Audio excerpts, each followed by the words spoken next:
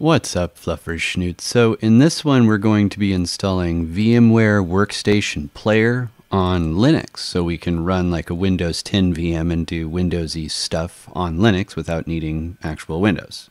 I mean, you will need Windows, but yeah. So the first thing you'll need to do is open up your web browser like Firefox and just search for VMware Workstation Player, which is different than VMware Workstation. And then find the download page, like download VMware Workstation Player, and then at the bottom or somewhere there should be a link to try Workstation 17 Player for Linux. This is Workstation 17. I don't know what the version is that you're watching, but it's probably the same idea. Now while that's downloading, I've actually already downloaded it. What is Dolphin doing? This is strange. It's sorting it by like date. I didn't ask for that. It doesn't matter though. So it downloads a run file, which is a little bit odd. Oh, it's not a run file, it's a bundle file. Okay, I canceled the download because I already have it, and there was like phantom halfway downloaded versions. But when you first download it, you have to do a chmod plus X, and the name of the file, because by default it's not executable. So you can't just like download it and run it, you have to chmod it to run it. So first do that. And then you run this bundle file by doing // and then the name of the file. Hit enter and it'll tell you, you probably need sudo, right? Yep, you need sudo to run this. So this is installing the daemon and copying all the files and configuring everything required to get the VMware Workstation Player application running so you can create VMs and stuff.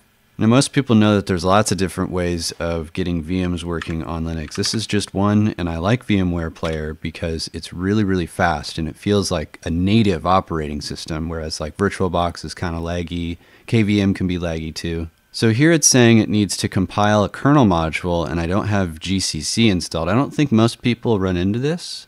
This is a brand new Debian install. In fact, you saw it in the last video where I was setting up the theming. This is the same box.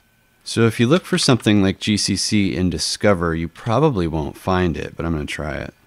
Nope, you won't find system level tools like that in GCC. So if you're just like an end user and you're not used to the terminal or you don't have access to it, you might be kind of hosed here. Or if you like me and you don't like using the terminal for everything, you can search for a tool called Syntaptic, which apparently also isn't in Discover. That's a bummer. So I guess for this step you have to have a terminal, so I guess we'll just do it that way. I want to show you Syntaptic though, so let's do that first, because I don't actually know exactly what the package is called, and I could use apt to find it, but We're kind of going off-road here, and I guess I probably could have just done apt install GCC, but this is Syntaptic. I'm going to install this package through Syntaptic. It's pretty ugly because it's a GTK application, and I'm running it in KDE, which is cute, but I like my package manager front ends, and it seems to have worked, but now we're missing the kernel headers, so we got to get those too. Took a few tries, but I found it. It'd be cool if it told me exactly what was needed so we didn't hit all these bumps along the way, like each step of the way, but whatever. And now we try to launch it again. Hopefully... Okay, before you can run VMware, several modules must be compiled and loaded into the running kernel. So another way of doing this would be required application is missing in modfig. Okay, so I did a little debugging, and there's a bunch of VMware tools that are installed, and there's VMware mod config. So I ran that, and it said we needed libaio. Apparently this is like a system level library that it's for asynchronous stuff. I don't know. But let's try to install it again, and it failed once more. All right, we're back, and we're going to try something new. I went to Google, and somebody says run this command. So I haven't run it yet. I followed the link, went back here, and it does talk a bit about it. It's right here on the bottom. So let's copy it, fire up a terminal, and it's probably going to need sudo, though let's run it without it to see what it says. Yeah, so we need sudo, and it's saying we don't have G settings support. I don't know if that's a blocker or not, but glib does not have G settings support. Dang, we're running into a lot of trouble here. So this error is weird. Glib does not have G settings support. I did some research, and it doesn't seem like anybody knows what this is. Somebody said that had something to do with secure boot, and I don't know how you'd get secure boot out of glib does not have G settings support, but it was marked as like solved or closed. But I'm gonna go on a hunch that glib and G settings have to do with the GTK stuff. So let's go ahead and install some gconf gsettings junk. That did not fix it. Let's see if we have build essentials installed. So this time I installed a bunch of build stuff, and let's see if it worked. Hey, look at that.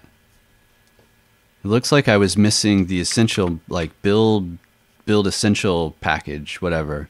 Sweet. Okay, so let's see, make sure it works actually. Yes, there it is. You have to accept the end user license agreement because this is not open source. Like VirtualBox and KVM is all open source. VMware Workstation Player is not. But if you're willing to accept the license agreement, you'll get better performance. There's a part where if you have a license key, you got to add it, but this is Workstation Player and that is free to use for non-commercial use. And there we go. I don't know why this box is over here, but thank you for using VMware Player. Boom. Okay, so since we had to do a fair amount of debugging in this video, I don't want to make this too bloated. So if you followed these steps and you installed VMware Workstation Player, it worked out of the box for you, that's great. But if you're like me and you ran into some troubles, I'll list the steps that I followed in the description, and I will follow this video up with another video showing how to install Windows 10 and probably 11 or something like that. But it's pretty self-explanatory. If you made it this far, you can probably do it on your own. Otherwise, you can wait for the next video and we can walk through it together. But until then, I hope that you enjoyed this video, and if you did, be sure to leave a like, comment, subscribe, and you can become a member if you really super ultra liked it. You want to support me.